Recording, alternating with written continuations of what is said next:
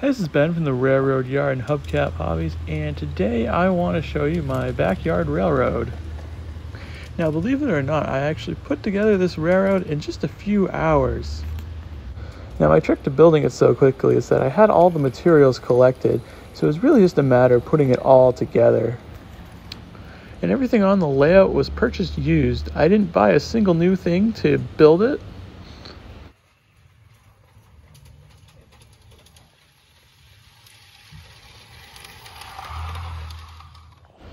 So some time was invested in going around to look at collections and make deals.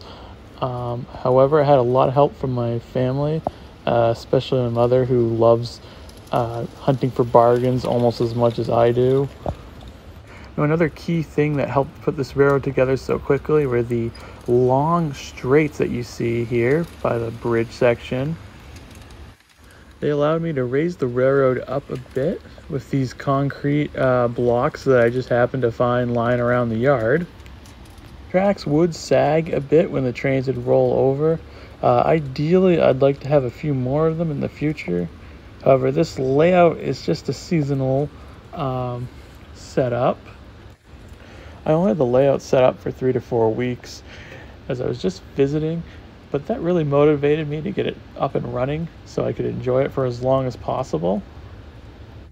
If it was a more permanent setup, I'd probably try to level off the ground a little bit more, maybe add some ballast, that or elevate as much of the track as possible.